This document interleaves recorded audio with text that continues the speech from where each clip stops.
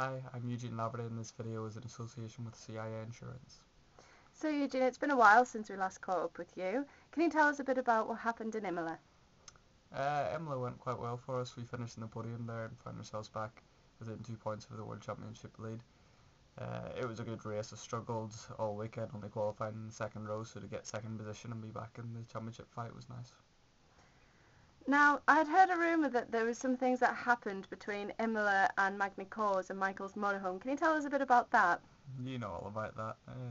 We get hit by a truck at 7:30 in the morning. It wasn't very nice. It woke us all up, and we get the windscreen smashed and the front end of the motorhome battered in, so that was a nice wake up call. And just the day before, we'd also lost the other wing mirror and a tool, so we were driving, couldn't see behind us in a 38-foot bus. So Michael's looks doesn't seem to be that great at the minute. No, he's crashed out of the last three races, so I think he's been having a worse run than me. And yeah, combined with that incident and having two helmets stolen at Imola and his pit bike stolen at Magny Cours, I don't think it can get much worse for him. And tell us about Magny Cours from the start of the weekend. How was the setup with the bike and everything? Magny Cours was a good weekend all in all.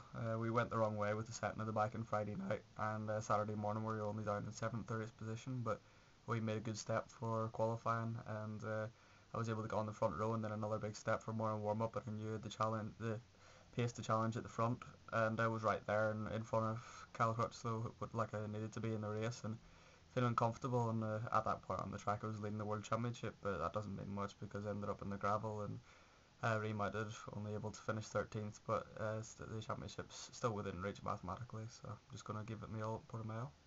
And what are you up to this weekend? This weekend I'm going down to Open Park to watch the final round of the BSB, to see my brother John in action, and then we'll head over to Portimao next week for a bit of a test before the race meeting, just to make sure that we're on the pace. Okay, thank you very much, Eugene. Thank you.